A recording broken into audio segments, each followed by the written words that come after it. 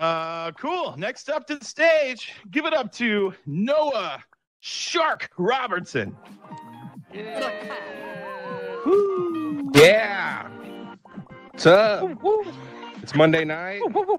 We're in VR. El Durender Comedy Club. It's time to party, am I right? You guys ever sit in the front seat? Any Uber riders in here, front seaters?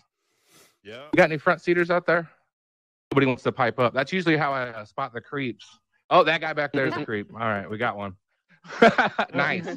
No, this guy sat in the front seat one time, and I was like, all right, not too big of a red flag or anything. And the conversation took a weird turn. I'm going to be honest. I should have seen it coming. He was like, so what are you into? And I was like, well, I like music. I'm a musician. And he was like, oh, yeah? Does it make you hard? And before I knew what was happening, my Uber passenger grabbed my wiener, everybody. True story. Grabbed my junk.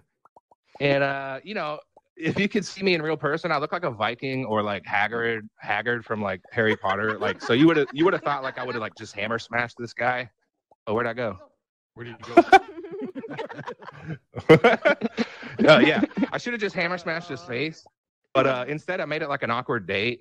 I just kept driving. I was like, dude, has this ever worked for you? Like, what's happening? Was I supposed to pull over and we're just going to start blowing each other? And his response was, I'm sorry, I had a bad day.